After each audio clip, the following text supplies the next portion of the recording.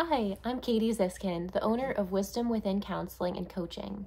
You can learn more about intimacy sessions, building a meaningful sex life, and improving sexual pleasure by booking a free phone consultation at wisdomwithinct.com. This video for my sex and intimacy course is all about squirting and the female orgasmic system.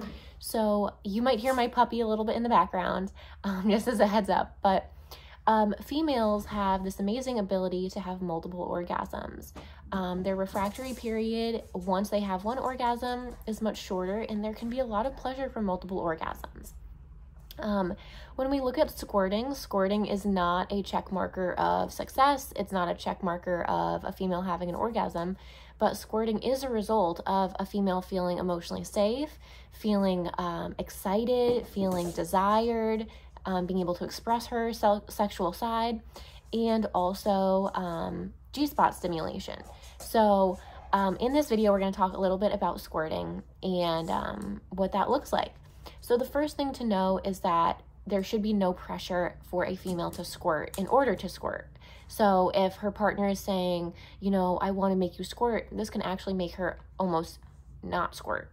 There can be too much pressure. There can be anxiety about performance. Squirting should never be a goal. It should never be something that has to happen every time. Removing some pressure and alleviating anxiety around squirting can even make it more possible.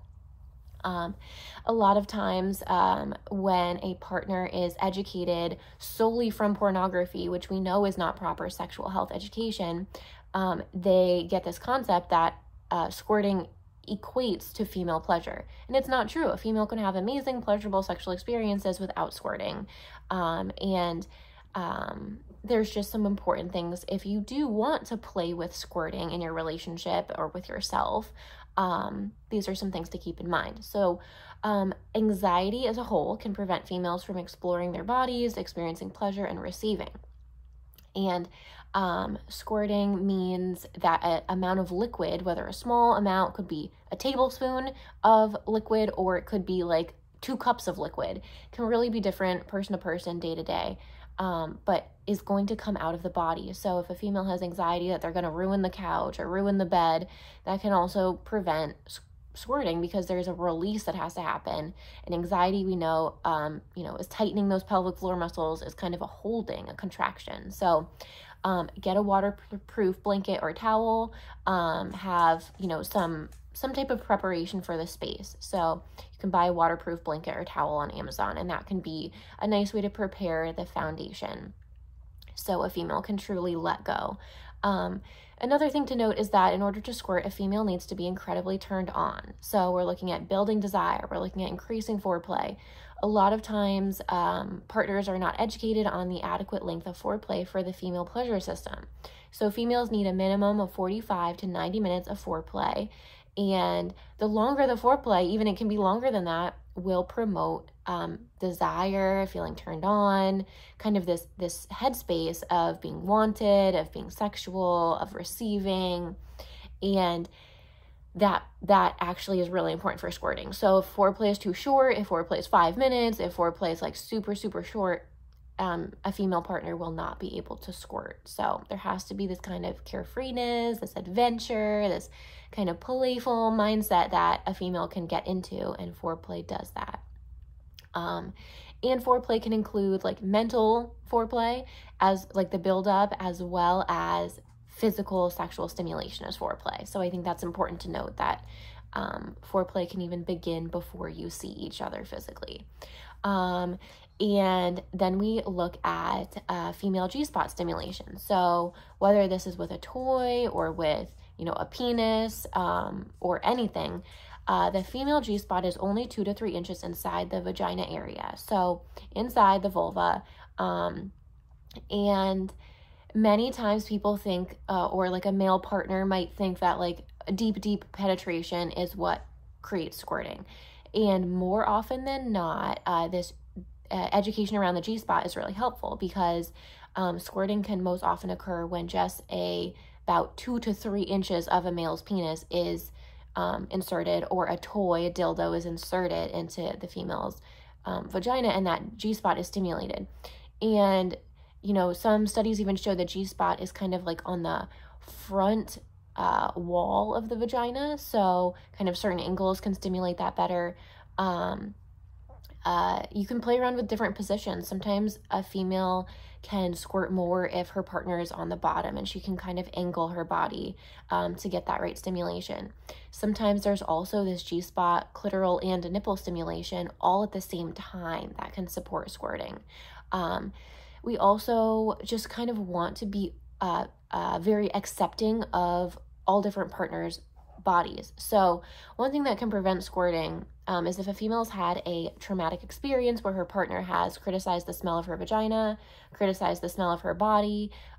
Maybe she squirted in the past and her partner accused her of peeing on him or her. Maybe a female partner was criticized in some way around this very natural expression of pleasure and was criticized for squirting in the past. And if that is the case, it can make squirting in the future something to avoid, something fearful. We don't want to have rejection from our partners, so we're just not going to do this thing. So if your female partner shares with you, like, hey, like this has happened in the past and, I'm kind of insecure about it, as a partner, like be super affirming. Be like, yeah, I would love to play around with this. I would love to get a little messy. I don't mind any of this fluid on my body. Like, I actually think it's so attractive when your body does this. Maybe there's a smell sometimes a little bit with this fluid. It's like, I love the smell of that. That's our smell, right? So like being super, super affirming around squirting, especially if your partner has had a history of kind of criticism when this has occurred, will be important for being able to squirt in the future. So when you and your partner or you yourself kind of play around with squirting, the first thing really is to know that it doesn't have to happen, but it's like a byproduct and benefit of intense, amazing, secure pleasure. And one thing too to note is that, there's an element of mindfulness that you kind of have to develop inside of yourself to know, where you are at in terms of your desire, where you're at kind of in terms of your body's pleasure. So mindfulness practices and self-pleasure can be really helpful when it comes to squirting. Oftentimes that, the ability to know ourselves when we're with a partner comes from knowing, ourselves in an individual environment, from self-pleasure, from masturbation. So create a sexually safe environment, emotionally, physically, sexually, and have a good length of foreplay, have fun. Most importantly, healthy sexual activities are all about having fun. Sometimes life gets serious, and, I work a lot with, people who, let's say, stress around trying to get pregnant, right? And are we infertile? Are we not? We're having sex to have a baby, right? Like there's an end goal in mind, right? So instead of that, play with something like squirting, have fun, be playful, be adventurous, take the focus off that end goal and on enjoying your partner's body and exploring each other and, sexually expressing yourself and enjoying this amazing magic of your sexual, self.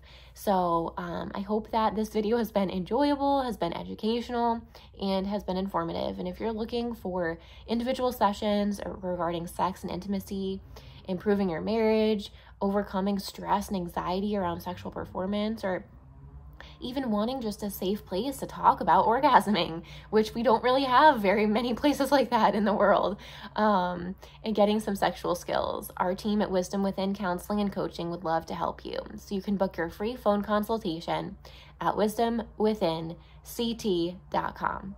I'm Katie Ziskin, the owner of Wisdom Within Counseling and Coaching, and I hope you enjoyed this video all about female pleasure and squirting.